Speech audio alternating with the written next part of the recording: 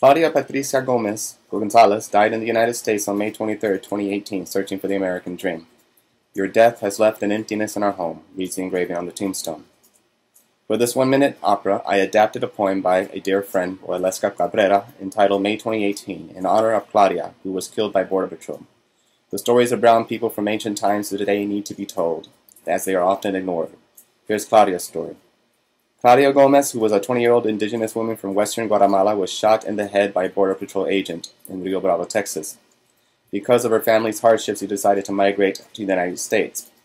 She arrived in Nuevo Laredo, Mexico on May 22, 2018. The next day, with 5 young men, she crossed the Rio Grande. They saw an armed patrol agent, and then the encounter led to her murder. The family still sought answers in 2019, and then recently, in May of this year, Claudia's family filed a civil lawsuit against the agent and the U.S. government. This is a real, ongoing story of a brown life, one of many. May justice be done, because no one deserves to die. Let us honor Claudia and all those who have unjustly died due to inhospitality.